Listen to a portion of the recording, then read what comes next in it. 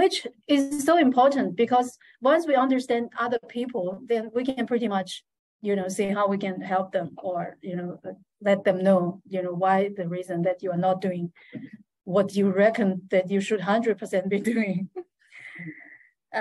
Vibration is a natural law of the universe. Everything vibrates, nothing rests. This is from Albert Einstein.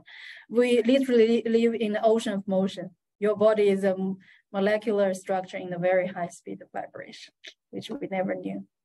But it's interesting though, even before we knew all these concepts, we sort of, we noticed that when we're down, we feel stagnant and all that, right? 100%.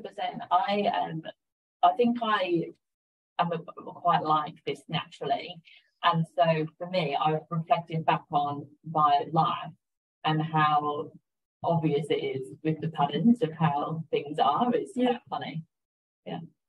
Because it's once you've actually worked out why, it's nice to reflect back and figure out why you do things the way that you've done them. Yeah.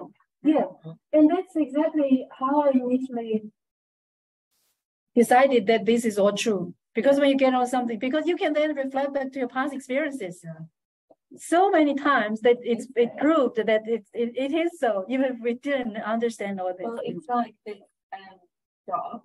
I wrote down what I wanted from a job, right? Because it was particular. I wanted to be in driving distance so that I could drop the kids off at daycare. I wanted to be flexible so that I could take them and drop them off.